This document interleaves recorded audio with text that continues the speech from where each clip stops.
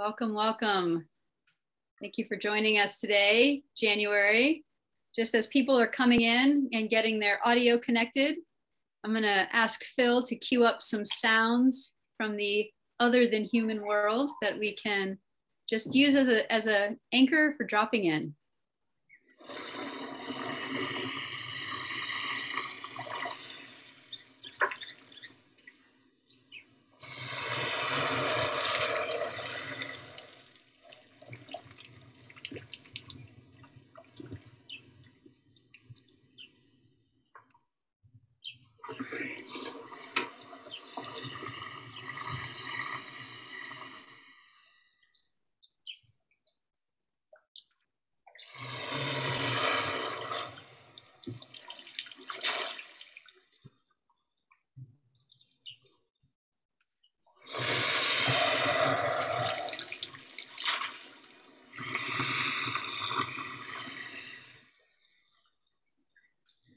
So welcome everyone, take a few deep breaths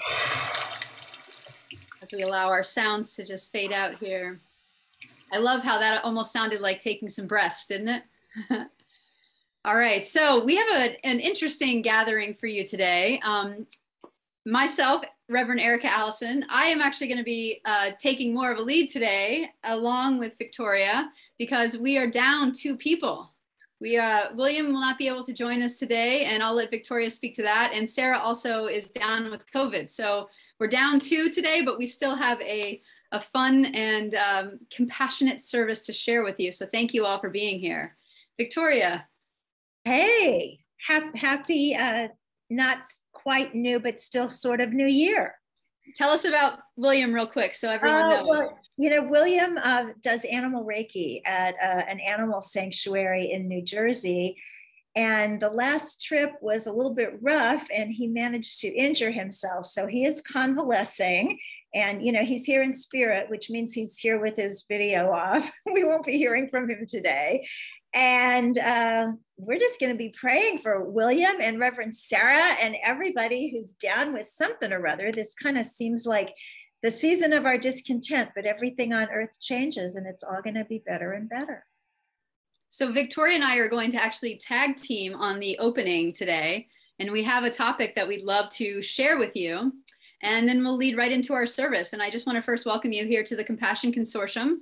I think many of you know, if this is not your first time here, we are a spiritual gathering and a spiritual community for those who love animals and who want to include interspecies, we call it interspecies spirituality, into your spiritual practice. So welcome, you're at the right place. We're so glad you're here. And Victoria, tee us up with our topic for today's opening.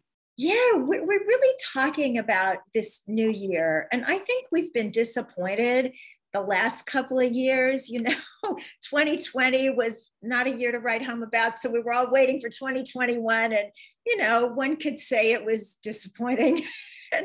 2022 hasn't quite come into its own yet. But one of the coolest things about this early part of the year is that we have the opportunity to start over often. So we have the newness of the new year. And now coming up February 1st is Chinese New Year, which is going to be Year of the Tiger. And I'm not an expert on Chinese astrology, but somebody told me that 2020 was Year of the Rat. Now, I love rats. And Jonathan Balcom, animal behaviorist, says that rats are known to have a moral sense and that they will do the moral thing for other rats and other beings. But in Chinese astrology, the Year of the Rat is not great. It's about disease and kind of trickery and stuff like that. And then 2021 was Year of the Ox, which is like good for the stock market, you know, kind of bull market and some of that, you know, big stuff outside. But it's not warm and fuzzy and comforting and giving you what you expected. Year of the Tiger, however, is supposed to do that. It's the tiger's our great protector. So why not? Beautiful. So what we want to open up for you today, being that it's January, is new beginnings. And as Victoria mentioned, we have multiple opportunities here at the beginning of the year for new beginnings. I know sometimes we put a lot of pressure on that whole New Year's Eve, right? Like that's it, the new beginning. And if you set one of those resolutions, or maybe a few, and if here it is January 23rd and you've already messed up all of them, what we want to offer you is the possibility of a few other new beginnings and maybe some strategies for that. Absolutely. What I'd like to share, and what I'd like to share is actually one of my favorite spiritual teachers and most influential spiritual teachers passed away this weekend. If anyone knows Thich Nhat Hanh, the Vietnamese Buddhist monk and peace advocate and bodhisattva, we lost him in this particular physical form over the weekend. I think it was very auspicious that he passed away literally at midnight in Vietnam time. I think that takes a certain level of spiritual awareness to be able to go out in such precision. But one of the practices from that tradition, from the Plum Village tradition, or the tradition of engaged Buddhism, is a practice called beginning anew. And it was one of the takeaways that I really got from Thich Nhat Hanh. Beginning anew is a way that no matter where you are in the year, you can reset. You can reset a relationship. You can reset whatever's going on in your life. And there's actually a process for it. But the concept is, and the way I've seen it used most is in relationship practices. You can say, you know, every Sunday we're going to have a beginning anew ritual in our relationship. And the way that would work is you would come together and you first do something called watering the seeds. It's a reminder of beginner's mind, which is a bit about what we're talking about here with beginnings. Beginner's mind is, you know, I may not have the situation right. What I might be upset about or holding grievances about, I might not quite have all the facts right. I might be filtering that through my own perception. And so watering the seeds is a first way to speak positivity into another person, to water the seeds within another person that are wholesome and that are positive and that are lovely and kind. And if you water those seeds, just like any garden, the seeds you water are the ones that grow. So within us, we have all of the seeds, and the ones we water are the ones that will grow more. So the more we can choose to water the seeds in someone else of things that are, you know, compassion, patience, kindness, all of those amazing things. So you would water those seeds in someone else before you even begin the practice. You would compliment them, or you would say how much you appreciate or honor and respect something about them. It's beautiful. And then you would actually go into saying, and now I need to share something that has been on my heart. And you're then able to share something that maybe you've been holding that you'd like to be free of, that you'd like to be released from, as a way of just saying, I don't want to keep carrying this with me into the next week of our relationship. I'd like to put this down. So I'd like to air this now and ask for what I need. And both parties are able to do that. So Victoria. That sounds like Thich Nhat Hanh. What a guy. And vegan, for anybody who didn't know that. You know, a lot of our wonderful spiritual teachers are wonderful, but they don't get that piece. Thich Nhat Hanh got that piece too. So my first introduction to him was, I think, his very first book, The Miracle of Mindfulness. And I remember one phrase where he said, mindfulness means that you wash the teapot as if you were giving the baby Buddha or Jesus a bath. That's a keeper. I love that amount of presence. And that's a great way to go into the new year. How can we be that present in our everyday life and everything we do? That present, that loving, that aware that this life, it's kind of like an extended working vacation. And I think it's hard to, you know, get our minds around, oh, wait a minute, you know, I may be closer to the end of the tour than I thought, but it just makes every day precious. And that's so hard when things are just rotten. Just like, you know, you can look at what's going on in your life and say, this isn't working, and this isn't working, this isn't working. But one of my wonderful friends, who's actually going to be our special guest coming up in, I don't know, April or May, we're scheduled with amazing people so far out, but she was saying, oh, don't worry when things in life don't go right, they're not supposed to. So I kind of carry that one tongue in cheek too. I'm sure William and Sarah are internalizing that one right now. So just in case your New Year's Eve or New Year's resolutions have already gone amiss, no worries. You've got the Chinese New Year coming up. The Year of the Tiger is upon us. You can start anew then. And if that doesn't work, we've got the spring equinox coming up, another chance to plant new seeds and begin anew. And we have, before the spring equinox, I have to get in a plug for March 4th. That is the day when we are invited to March 4th. into the rest of the year and the rest of our lives. So all of nature, even the calendar, is inviting us into newness. Beautiful. So treat yourself with compassion and allow yourself some space to continue beginning anew every day in every way. And here we are. And our person coming up who's going to be reading our tenets is doing something new. We met Sandy Nasanowitz a couple of months ago, and she was our Compassion in Action person talking about her memoir, Oblivious. But she is now a new contributing writer to medium.com. Very cool, very cool. So Sandy, thanks so much for reading the tenets today. I am totally honored to read these tenets, so I'll start. We acknowledge a divine force at the heart of the universe and in all living beings. We may refer to this force as God, but it is known by many names and appears in different forms or as formless.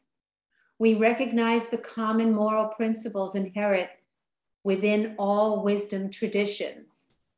We affirm that compassion, reverence for life, and nonviolence are fundamental to religious faith and moral philosophy and are to be extended to all sentient beings. We stand by the principles of inclusion, diversity, and equality and hold these as essential in our human relations. We hold that non-human animals are imbued with the same essence of life and love as are human animals, and that there is moral parity between us. We avow that humans do not own the earth, its resources, or its inhabitants, but instead must be involved in their protection and care. We endeavor to eat and live in a kind and sustainable manner, moving away from animal foods and animal-derived clothing, as well as any activities that cause harm to our fellow beings, human or otherwise. We aim to provide spiritual comfort, fellowship, and food for thought to those practicing or exploring a vegan lifestyle. We offer guidance and peer support for all those seeking a more compassionate and spiritual life. And we commit to sharing these principles freely with humility and respect in support of non-human animals and the earth. Thank you, Sandy. Beautiful. Thank you, Sandy. And just seeing the words on the screen reminded me that one of my duties of today is to tell you that there is a new Zoom feature. If you don't know it, it's called live transcript. And you might see it at the bottom of your screen in the bar that has all the options. There's a button there that says live transcript. And we have a new feature enabled on our end that means if you turn that on, if you click on the live transcript button and you click the button that says show subtitles, you'll actually get this entire service captioned at the bottom of your screen. So if you'd like to be able to follow along with more words, not just the tenets that we show in words, you are invited to do so. It is time for a spiritual practice. Everybody ready for a spiritual practice? Thumbs up for a spiritual practice. Little hand waves. All right. So today we're going to be dropping into the practice of a metta meditation. This does come from the Buddhist tradition, and metta is a word meaning loving kindness. And people often use metta meditations as a tool for expanding compassion. And so, being that we are the Compassion Consortium, it seems appropriate that we're working on on such things. So I would love to invite you now. Phil's going to pull up a video. I will tell you I'm visiting my family in Texas right now, which I will mention later when we do our land acknowledgement in our prayers and our blessings. But the cats that you will see featured in this video today come from the companion animals of my sister who lives here. So what I'm going to invite you to do as Phil's pulling up this video is to just find a comfortable seat. This is going to be a meditation. I'm going to be guiding it, and we'll be, it'll be 7-ish minutes, so it won't be too long. And I'll just guide you through a few circles of compassion that you'll be able to bring some awareness to. And we're going to use what's called a mantra or a wish for loving kindness for ourselves and for others. And we'll repeat this as we go through the practice. So just follow along. You'll hear some music lightly in the background. That's Max. So just finding a comfortable position, taking a few breaths, allowing the breath to just drop you into your body, drop you into this present moment. Letting the breath fill the belly.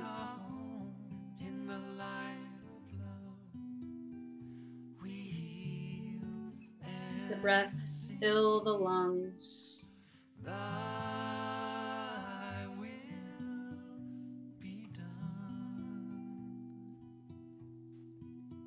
And as we're here, slowly dropping into breath, just begin to bring awareness to your own self. Maybe feel into your heart. Some people will actually put their hand over their heart just to give a physical anchor. And just as you're feeling into your heart and just thinking about yourself and who you are in the world, offer yourself a wish, a blessing. And just gently wish for yourself, may I be happy. May I be safe. May I be well. May I be at peace. And just really let those wishes land for yourself. May I be happy. May I be safe. May I be well. May I be at peace.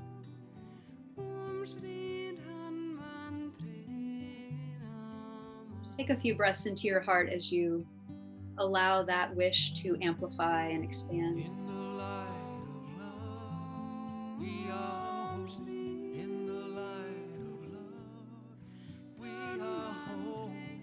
And now bring into your awareness someone who's close to you. Someone that you feel a real fondness to, a loved one of some kind, or just someone that when you think of them, it brings your heart joy. Just really bring that person into your awareness and focus your full attention and awareness on that person or being. Maybe it's a non-human being, and that's fabulous as well. And then just offer the same blessing. May this being be happy. May this being be free. May this being be well.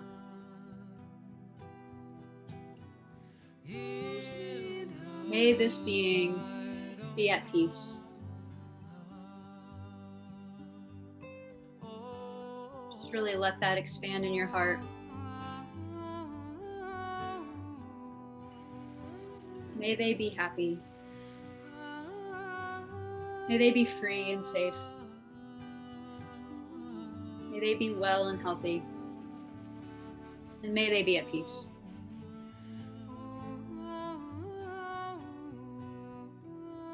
And then just gently let that person go out of your awareness, or that being go out of your awareness. And now bring in a being who is neutral to you. You don't feel particularly fond of them, but you also don't feel particularly not fond of them. Just someone who's a neutral person or a neutral being of any kind in your life. Could be someone you just passed on the street, someone who, cashier who checked out your last grocery purchase. And just really bring in to your heart awareness of this being. Maybe an animal you saw a picture of from a sanctuary. Just send a blessing to this being. May you be happy. May you be free. May you be well and healthy. May you be at peace. Just feeling your heart expand in well wishes for this being. May you be happy. May you be free.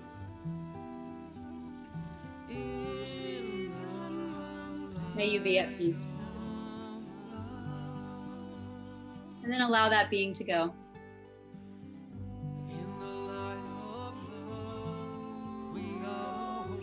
Now one more. This time, bring someone into your awareness who you were challenged by. Maybe somebody you know closely that you struggle in relationship with. In this community, it may very well be those who have not awakened to considering all beings in their compassion practices.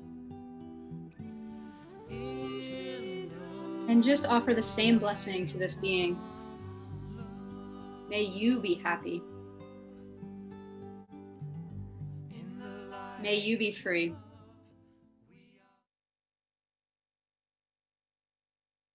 May you be well. May you be at peace. And just really let that sit in your heart for a moment. Feeling any struggles and challenges around this, just expand a little bit. They don't have to disappear, but maybe you get a little bit more space. May this being be happy. May they be well. May they be free. May they be at peace. And then allow them to slowly drift out of your awareness. And begin to come back to our group here, to our gathering, thanking yourself for this practice, for spending the time, expanding your compassion in this way, and just feeling the gratitude that we could all share that moment together. Thank you all. And now I'll turn it over to Victoria for our guest interview. Okay, cool. Oh, this is going to be so much fun. I have wanted to talk to this woman in this context for such a long time because I'm a fan. Kathy Freston is a New York Times best-selling author, a health and wellness activist, and an advocate for animals. And I would just be so much stronger than advocate. I think she would jump off a building if it could save animals. Her latest book is 72 Reasons to be Vegan.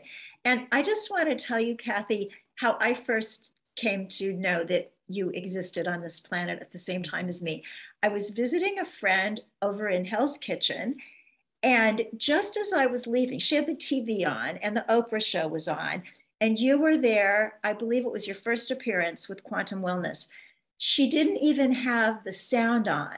I don't know what you were talking about, but your presence, your being, not just because you're beautiful to look at, but because you have a beautiful soul, sort of exited the TV. It was like it filled the room. And there was a thing on the chyron that had your name, and then I went home and read about you. So, gosh, it's good to be talking to you. Welcome to the Compassion Show. Thank you. Thank you for that. That is really, really kind of you. Thank you. Well, the reason that I just know everybody here is going to be so interested in hearing from you is that you bring your spirit into your animal activism. You are a health vegan as well as an ethical vegan. You're really somebody who ties it all together. So tell us a little bit of your story, how you started out and how you got here. Well, so I did not ever aim in my life to become a vegan advocate or activist or anything like that. And I grew up in the South in Georgia, Doraville, Georgia. And if you would have told me, that I would not eat anything from an animal, when I grew up, I'd be like, what? And then that I would devote my life to it, I would just think you're from another planet. So it just wasn't in my awareness at all. And so I started off my writing career writing about sort of how to be more awake and aware in relationships, how to have more conscious communication, how to be more intentional in your relationships, and to bring spirituality into the relationship and actually create the relationship out of spirituality. Not a formal religion, but just in a place of being connected, trying to constantly raise the vibration and come from a place of soul and heart and kindness and all of that stuff. So I had written a couple of books about relationships, and I had Diet for a New America by John Robbins on my bedside for many years, and I had cracked it open from time to time and slammed it shut because it was so disturbing. I don't know if you remember that book, but John Robbins is one of the OGs of this incredibly compassionate movement. And it was too much. It was an inconvenient truth that I did not know how to even, be with. So I closed it. But that was always in the back of my mind. And then I had received a pamphlet in the mail. This is probably 18 years ago or something. I received a pamphlet in the mail from some animal organization, and it showed a cow being dragged to slaughter. And don't worry, I'm not going to traumatize anyone with any details, but it so jarred me that I was like, it was a cow being dragged. It was probably a dairy cow, because when they're finished producing dairy, they're obviously worn out and, they're going to be used for their meat. And so that was also in the back of my mind. And one day I was just playing with my dog, Lotzi, a little Chihuahua, and I was rubbing her belly. She was on her back and she was kicking her, her legs out. And I said, oh, I love this dog so much. I love animals so much. And this voice inside of my head, which I feel like is the voice of spirit, the voice of consciousness, the voice of my higher power, whatever you want to call it. But for me, it's a voice that I recognize and I listen to. And it said, well, if you love animals so much, why are you eating them? And that, Victoria, was really upsetting to me, because I kind of thought of myself as a conscious person, as someone who was awake and aware.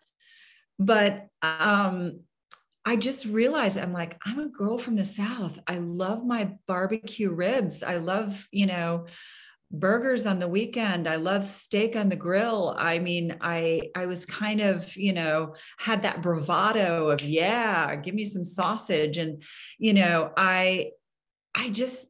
it just didn't jar. And I didn't know what to do about it. So I did a thought experiment, and I pictured Lotzi, my little dog, as if she were a food animal. Maybe she was a chicken, maybe she was oops, sorry, that was my alarm.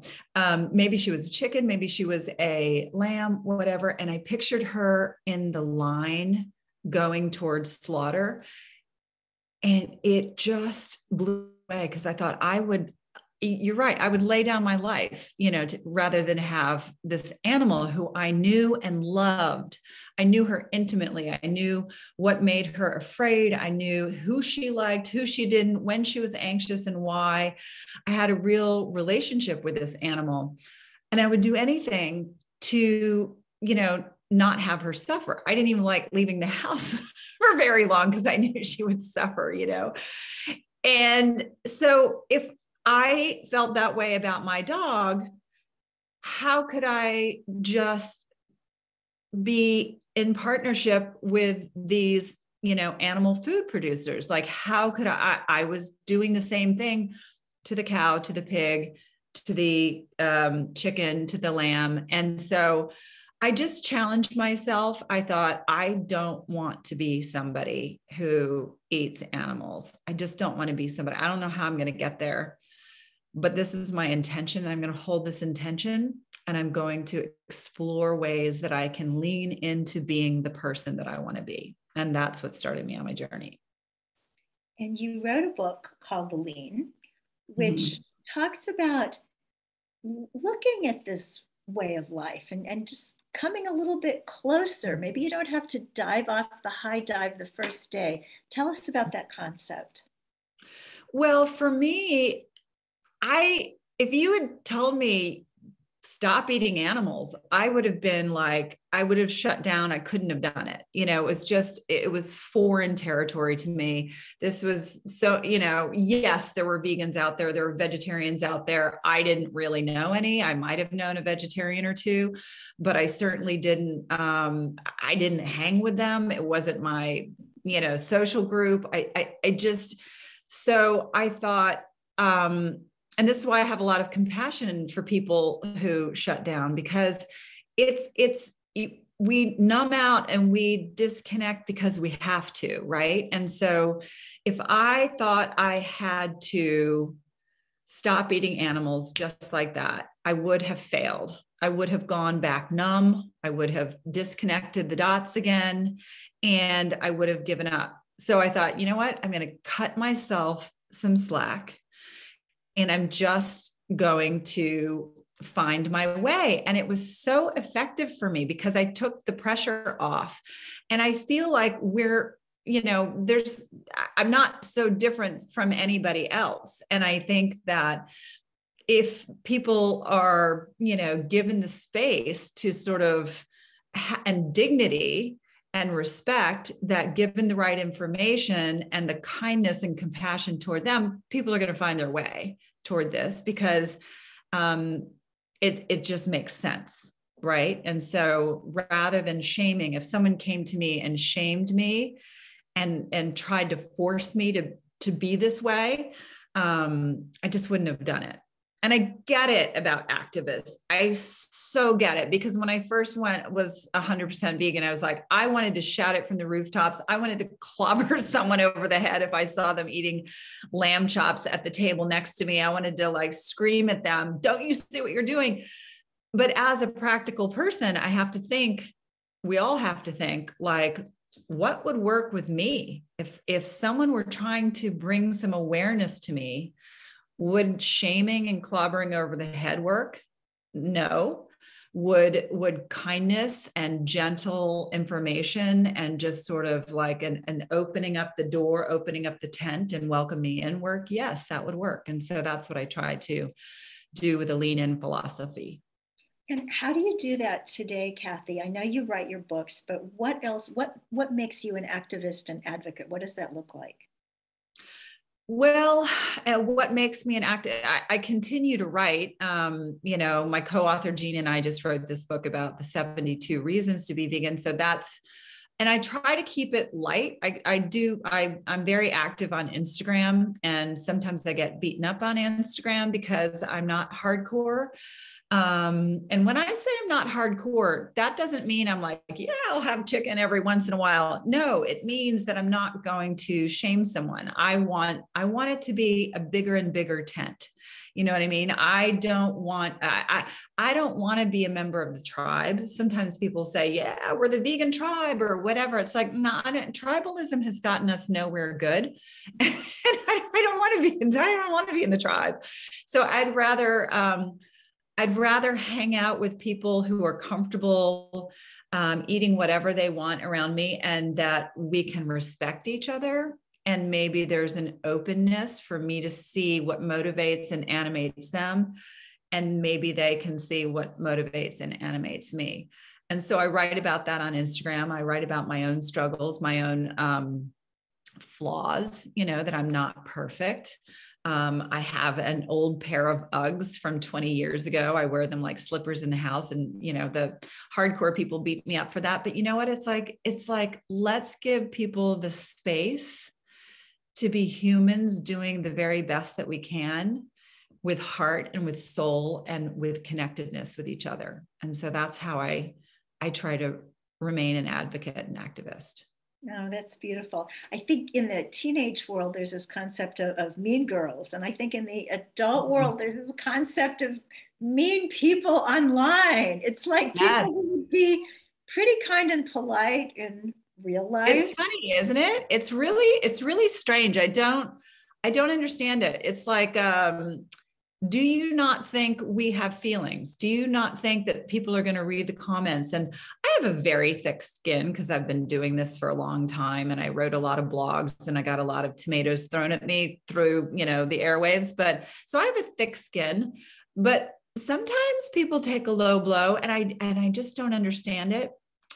But I just know that resistance is a funny thing. We resist in ways that feel self-protective. So I have a lot of compassion for animals, and I also want to have a lot of compassion for humans because humans are complex, and we're all doing the best that we can. Yeah, that's for sure. So, Kathy, you live a really sophisticated life. I mean, you're out there in LA and you've lived in New York, and Oprah would take your calls. So, what's it like to have this heart for animals out there in the pretty glittery big world? Well, it's interesting because it has changed a lot in the last 18 years. I mean, it's normalized now. I think when I used to go to someone's house or meet people for a restaurant, I was very almost apologetic. Like, I'm so sorry, I'm vegan, and let me, don't want you to go to any trouble. Now it's like, oh, she's vegan. Okay. And it's just it's normalized. I mean, restaurants tend to carry at least one vegan option. And if I call a host, back in the days when I used to go to dinner parties pre-pandemic, but hopefully one day again soon, but I would just call and say, hey, I'm vegan, if you want me to bring something to dinner so you don't have to worry about it. And they're like, oh no, we've got that covered. So it's just normalized now. It's so much easier than it was. Here's another thing that really bugged me, Victoria, is when and I was guilty of it too, is that a lot of vegans, we want to just, because we're so desperate for people not to hurt the animals. So we're like, it's so easy. And it's like, it's not that easy, if you're not living in New York or Los Angeles 15 years ago. It's easier now. It's easier in pretty much every medium and large city, and even in the small cities. I love exploring, where you can eat. But I don't want to say to someone it's easy, because it's your entire life you've been eating one way, which is meat, cheese, eggs. And so it's different. It's just finding your own way.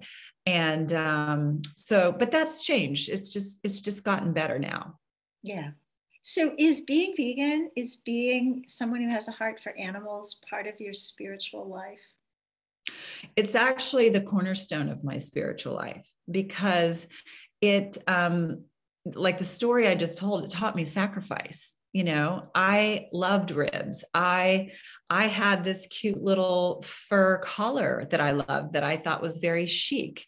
I loved Jimmy Choo's shoes. I mean, it was much easier for me to get, the steak out of my life than it was the fabulous shoes that I loved.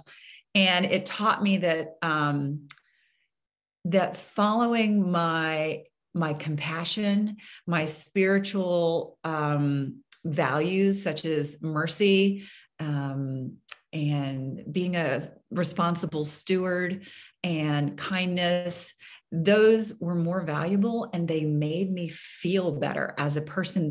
Practicing my values, and they're pretty basic, compassion, kindness, mercy, responsible stewardship. That they're pretty broad values. They're not like very niche, right?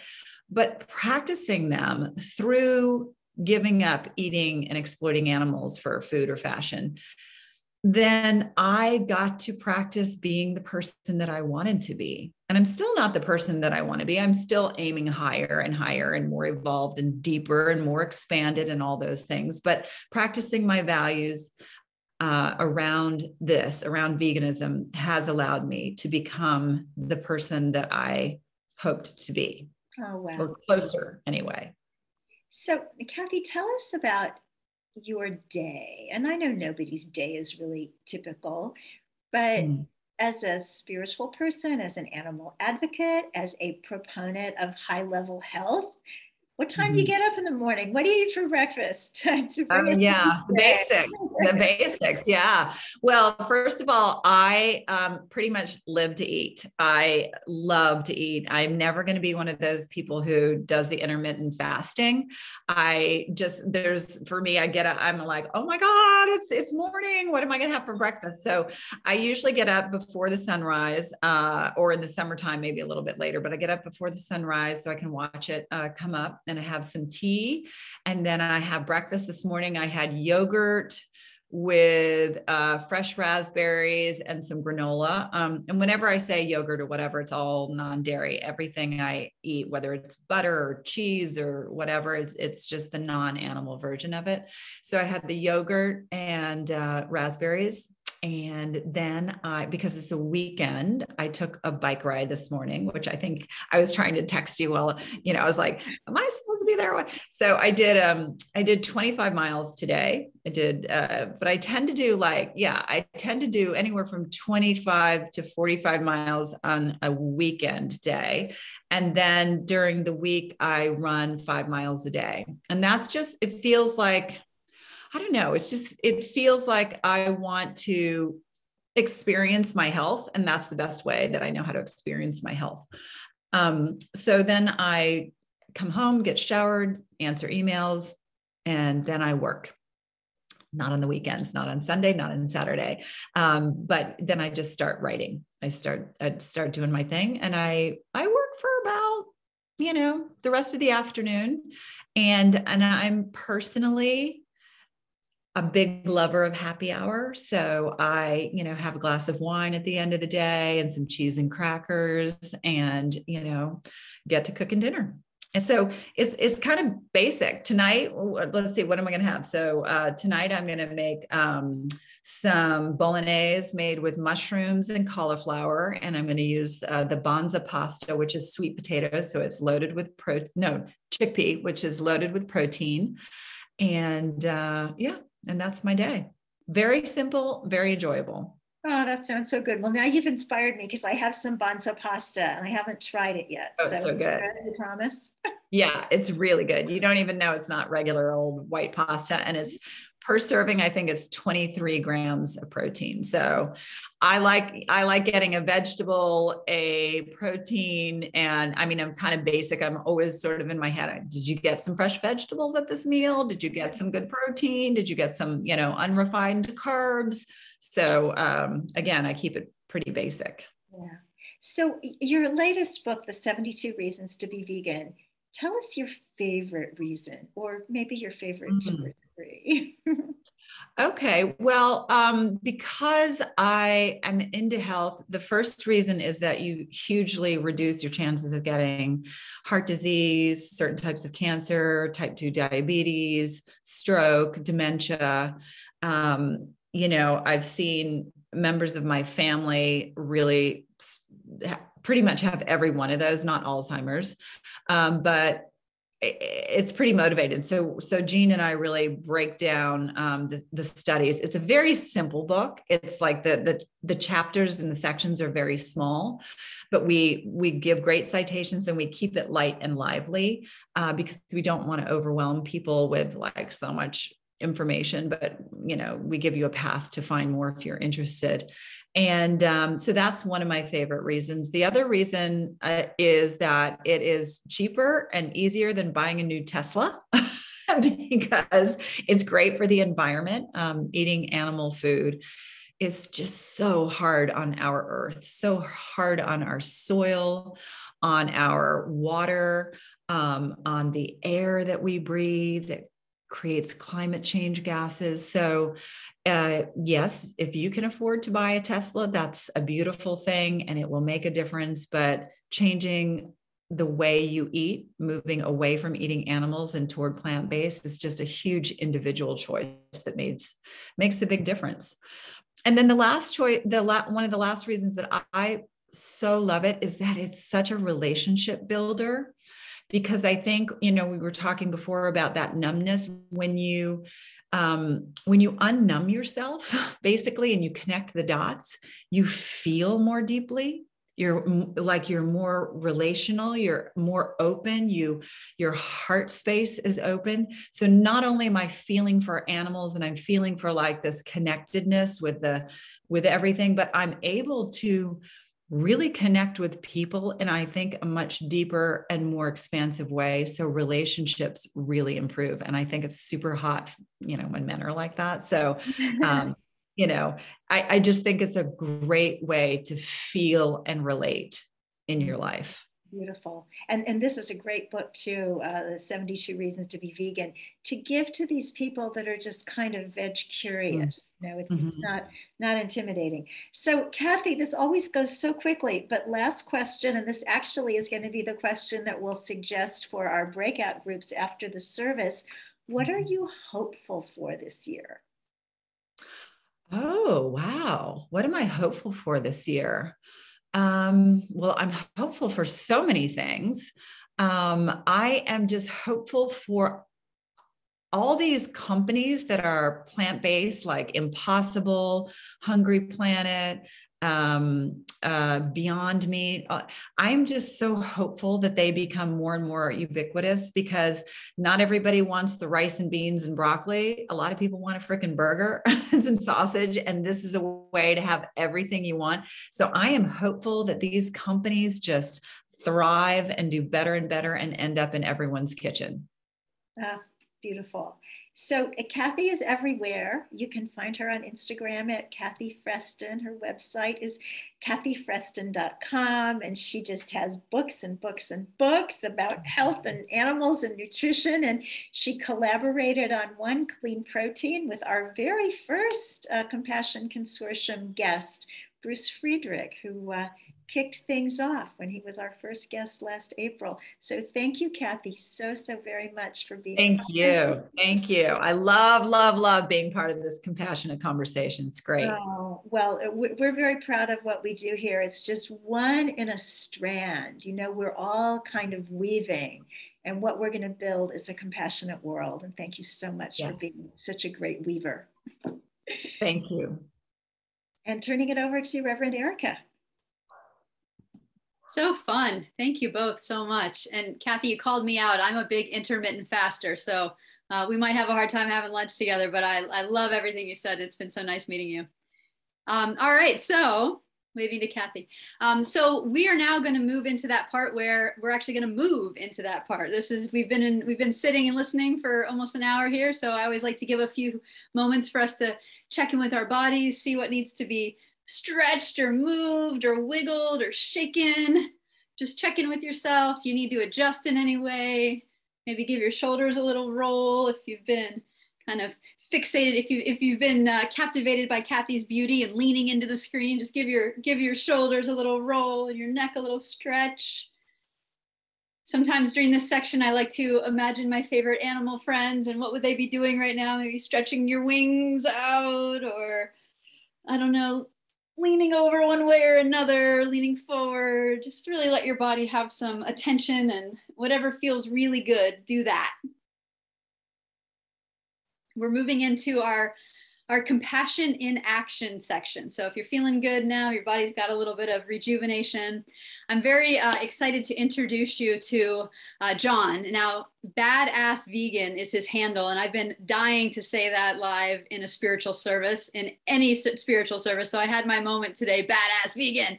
So I want to introduce John. We're going to play a trailer of the movie that he just made, and then we're going to have a small Q&A with John. So let me start with his bio. So John Lewis is a well-renowned fitness expert. He is the creator of badassvegan.com, and he has spent over 2 decades in the health and fitness industry. He played Division I college basketball, and he is highly passionate about not only his own health and fitness, but that of others as well. And that is evident through his motivational messages, both through his international public speaking engagements and through his social media outlets. Now, the movie trailer we're about to watch is for the movie he just made called They're Trying to Kill Us. And we will, let's everybody give John a wave. We'll bring him on in a second, but let's play that trailer first so that we can all be on the same page before we chat with John.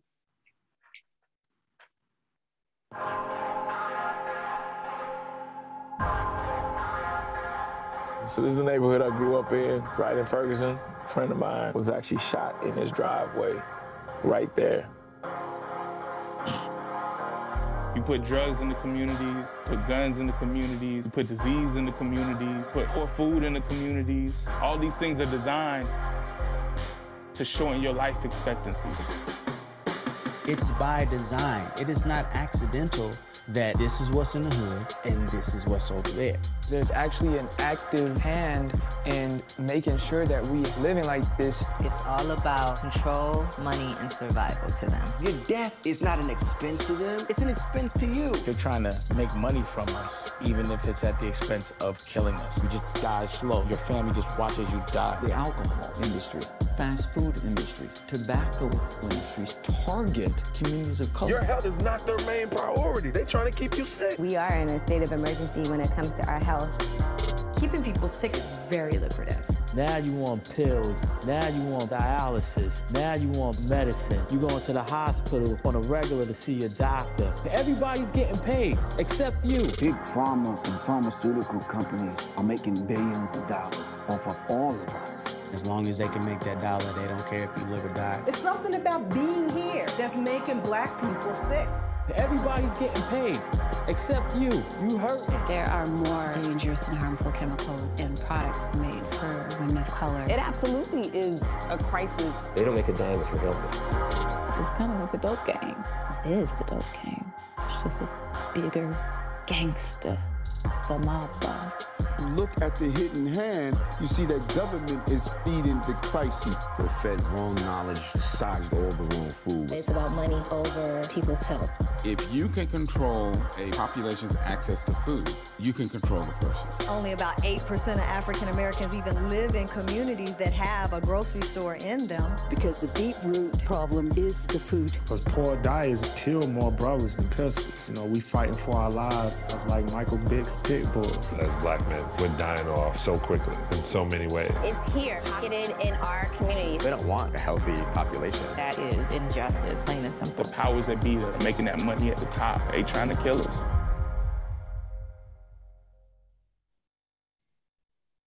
Whew, that is so powerful. John, thank you so much for being here. Talk to us. Give us a little bit about this movie. Like, what's the inspiration? How did this come to be? Yes. Hello, everybody. Oh, everybody can hear me? I hope everybody can hear me. Okay.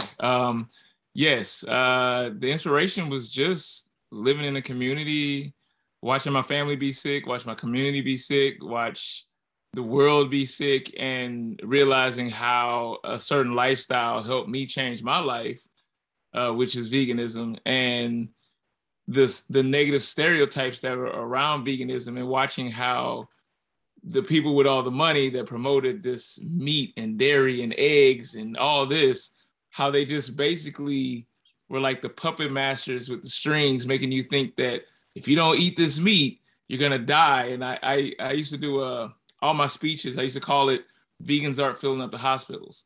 And I always say, you can go to any hospital anywhere in the world. I don't care if it's the richest country, third world country, whatever it is. If you start asking all the patients whether they eat on a daily basis, the majority is not going to say, oh, we eat nothing but plants. But for some reason, we've been brainwashed. Even me, I was a butcher at one point in my life. I'm very open about that. Like, even me, I was brainwashed to think that, oh man, if I don't have meat and animals and dead, bodies on my plate, then I'm going to die. And it's the opposite, actually. So I wanted to just spread that message and show people the truth.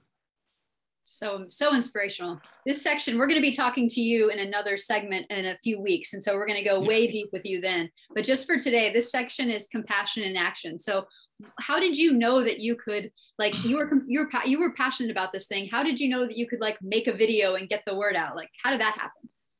I have been very graced that my mom has always been my number one supporter. Like, no matter what it was, you want to be an astronaut? Well, if you want to be an astronaut, it's going to take you this, and this, but you can do it.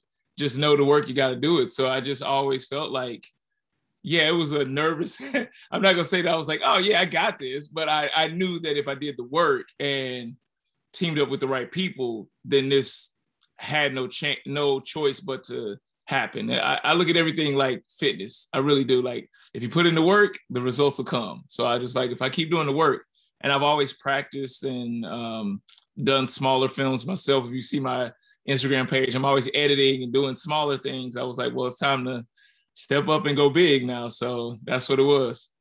From Instagram video to the mainstream. This is amazing. So I'm just going to end with the last question that Victoria also asked to Kathy. What are you most hopeful for this year?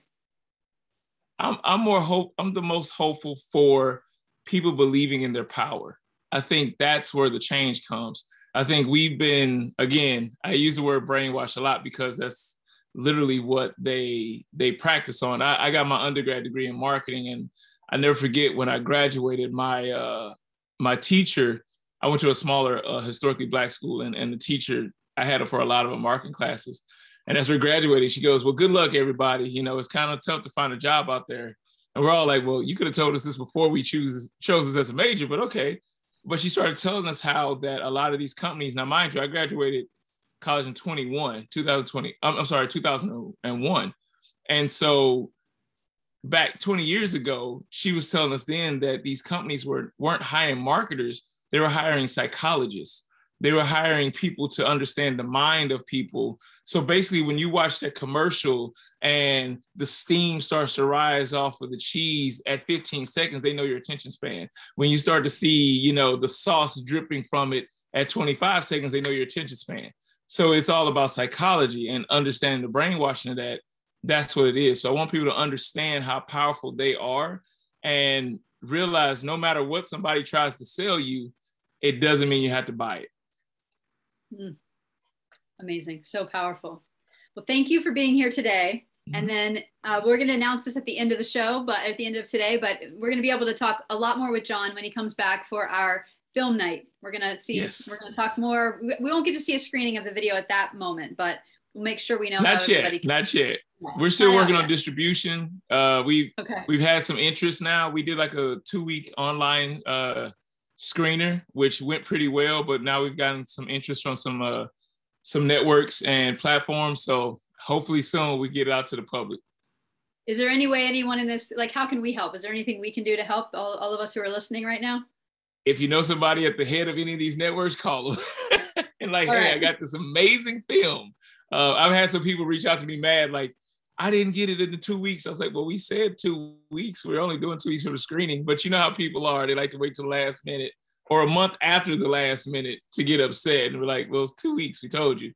So anybody can reach out to these networks. You know, it's just like a store. If you go to a store and you don't find the product you like, if you keep telling that store you want this product, eventually they're going to listen if enough people say it. So just keep the buzz going, and I'm sure it's going to all work out. Amazing. Thanks, John. And we look forward to talking to you again in a few weeks. Thank you so much. Thank you. Everybody have a good one. Bye. Awesome.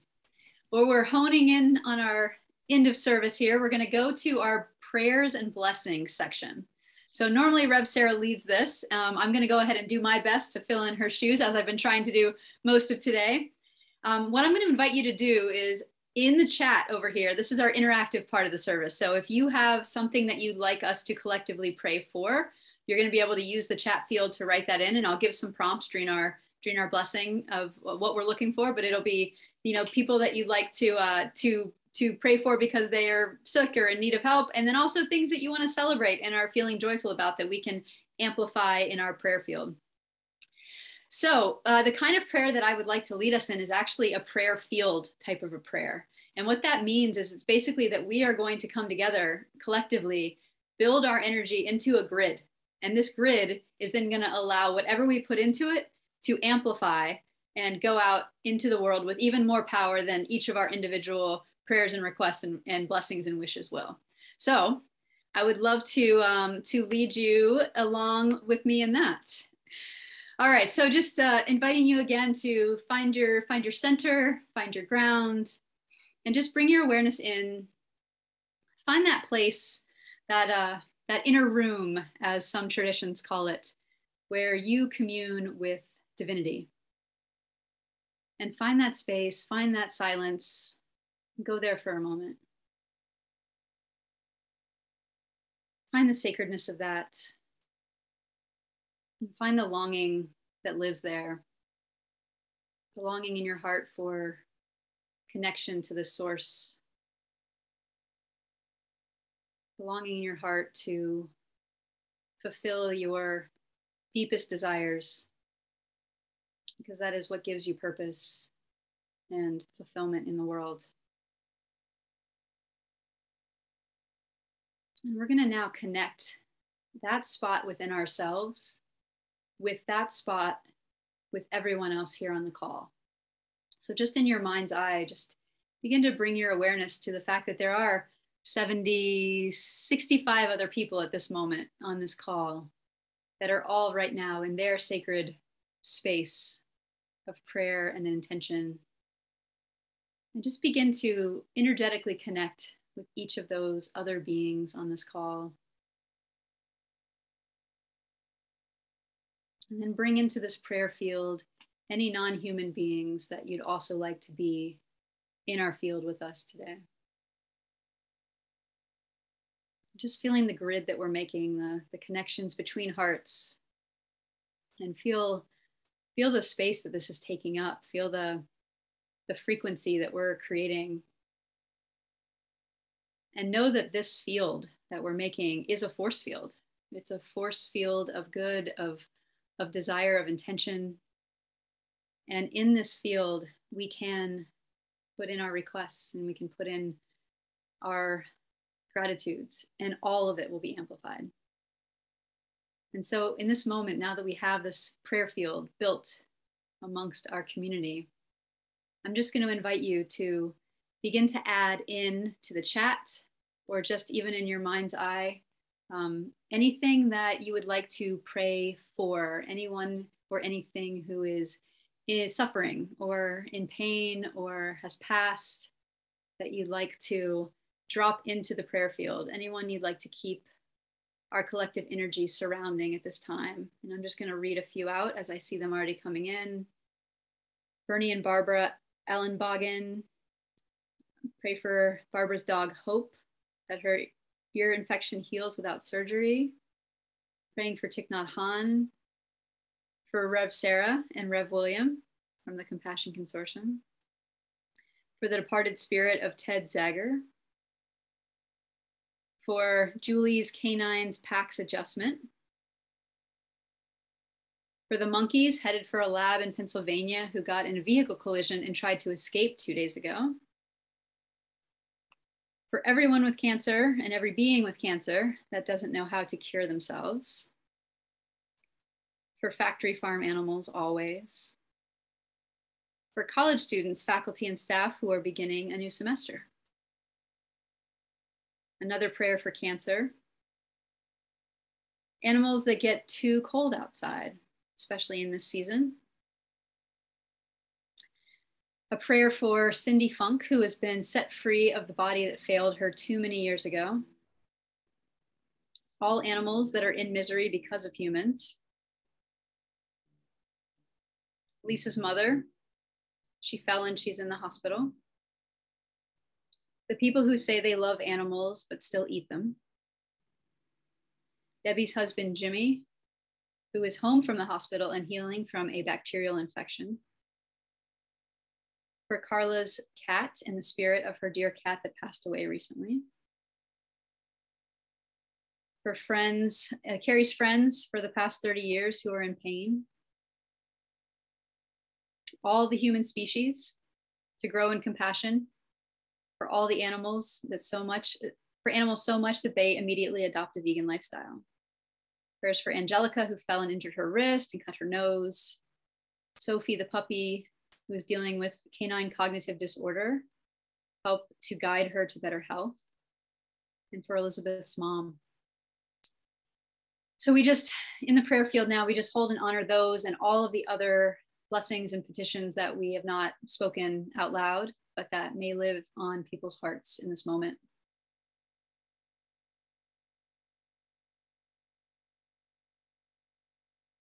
And for those who do not have anyone to speak for them, we also hold them in our prayer field. And we just open up also this prayer field at this moment. If there are any gratitudes that we'd like to put into this field to have amplified by our collective, please feel free to also drop those into the chat, and we will continue to add gratitudes that people are sharing, things people are excited about or grateful for, or happy about. We want to amplify those in our prayer field as well, so that we can put our spirits of gratitude, the highest vibration that there is, out into the world. Grateful for this service. Thank you, Barbara. Victoria says, Compassion Consortium just got our 501c3 letter from the IRS. So we are definitely feeling gratitude that we'd love to amplify in the prayer field for that. Susan is grateful for the animal activists. Emily is starting first law class tomorrow evening. Congratulations, Emily. And we just continue to amplify all of these things. High vibrations from us, from Estrella for to Mercy for Animals, for continued work for compassionate food systems and solutions for factory farming. Yes, gratitude for Mercy for Animals and all the other organizations doing fabulous work. The powerful cultural work of Indigenous people. Thank you for that. Grateful for this Compassion Consortium and for all the meditation groups out there, including the meditation group for Winnipeg vegans, for all vegan allies, for the wonderful life and teachings of Thich Nhat Hanh.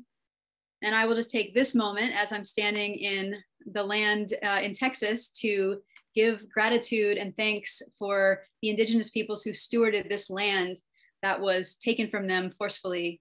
This is the Kickapoo peoples, the Wichita peoples, the Tawakana people, the Jumanos people, and the Comanches, who are all here on this land that I currently inhabit and stand on today. So gratitude for all of this. And just, again, knowing that this prayer field is always here.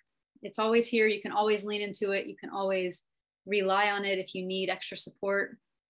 In fact, right now, let's all just put in a blessing for ourselves. May we take back with us more of that metta meditation for our own peace, our own health, our own happiness, and our own freedom, and that of all the beings that we love, and even those that we are working to strengthen our relationships with. And on that note, we say our final compassionate prayer, and I would invite you to join along. It says, it goes like this: may all creatures everywhere be happy and free. May the thoughts, words, and actions of our life contribute to this happiness and this freedom for all. May it be so. Amen. And so mote it be. Thank you, everyone. Yeah, I'm turning it over to Victoria. She's got some announcements for us, and we're going to head into our wrap up. Okay, so I'm going to stand in for William on this. We want to thank everybody for being with us today and let you know about some events coming up. On the 4th Sunday of February, that's the 27th, our special guest will be Milton Mills, MD. Dr. Mills is a wonderful urgent care physician in the Washington, D.C. area. He's also a Seventh-day Adventist, the one Protestant denomination that strongly encourages vegetarianism in its members. So he's going to talk all about all kinds of fascinating things. You don't want to miss that. And also the Compassionate Film Talk, which that's happening Tuesday, February 15th, 8 p.m. Eastern Time. So Badass Vegan John Lewis will be back with us, along with his co-filmmaker, Keegan Kuhn. Now, you know Keegan from Cowspiracy, What the Health, Running for Good. So that's going to be a really, really fascinating night, and it's interactive. So if you were interested in what John had to say today, but you wanted to say, but what about this, and how about that, and what do you think about this? Well, on February 15th, you will get to ask all those questions of John and Keegan. If you enjoyed this service and all our services and you want to support future Compassion Consortium programming, we urge you to donate on our website, and Reverend Erica will or has posted the links in the chat box. And as we said, we are now officially tax exempt, which means that any donations you make to the Compassion Consortium are, are tax deductible for you. And this is effective retroactively. So if you've sent us money from February 13th, when we first started, until the 501c3 was approved, you can deduct all of those donations as well. back to Reverend Erica. It is that time of the day, night, morning, wherever you happen to be located, that we must say goodbye for the month. We do hope to see you again in our talks that we have coming up. And then, of course, next month at our next service. Victoria, would you like to say anything? Just thank you all so much for being here. It's just an honor and a pleasure every single time. Have a great month, everybody. Sending wishes to Rev William and Rev Sarah, and hope to see them by our next service. Thank you all. You and I can take off and let them do the next one. That's right. We'll go on vacation, Victoria. You and me to the beach while they handle the service next month. That's although I have to be here for Dr. Mills. He's oh, we can't miss Dr. Mills. He's amazing. Yeah, he's definitely one of the best. Yeah, he is amazing. Bye, everybody. Bye, everyone. Thank you so much.